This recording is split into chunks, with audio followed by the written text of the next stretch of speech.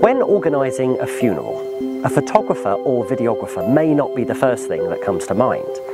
However, more and more people are coming to appreciate having a record of the day, especially of all the little things that they didn't get a chance to appreciate at the time, such as the beautiful flowers, the heartfelt speeches, the smartly dressed funeral directors, and everything that goes together to make the day so very precious.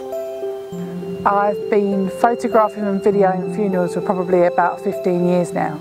So when I photograph a funeral, I try to listen to everything that's said, I try to watch what's happening so that I can capture the moments and the memories of the person that they've lost, what that person meant to the person speaking, or, you know, it's the final time that you come together as a family to say goodbye to someone really special.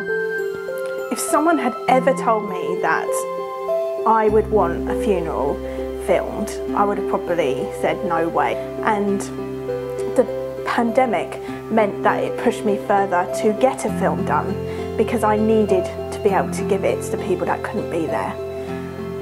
But I now have a gift because during the day you're getting through the day. Sarah, she showed compassion and respect, and she blended in with the background but also was there when you needed her, and I can't thank her enough. Sarah is more than just a photographer.